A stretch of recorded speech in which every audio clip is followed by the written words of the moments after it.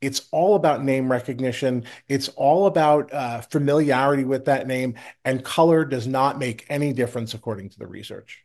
'Tis the season for lawn signs, from the presidential signs to the local down ballot races. It's hard to drive a mile without seeing a whole variety of political lawn signs. And while we're used to some bold-faced names, have you noticed other signs don't give away much information, including what party they support?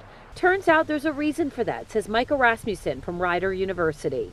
They are trying to make themselves look as independent of what's going on nationally as possible.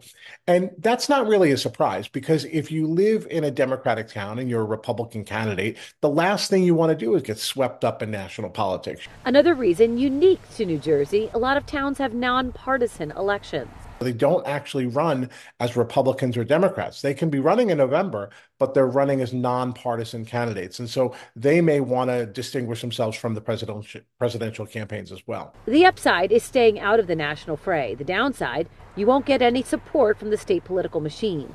It's all a calculation. As for the color of the sign, that doesn't matter much at all. The first time I remember blue emphatically being Democrats and red emphatically being Republicans was 2000, when we started looking at these red state, blue state maps.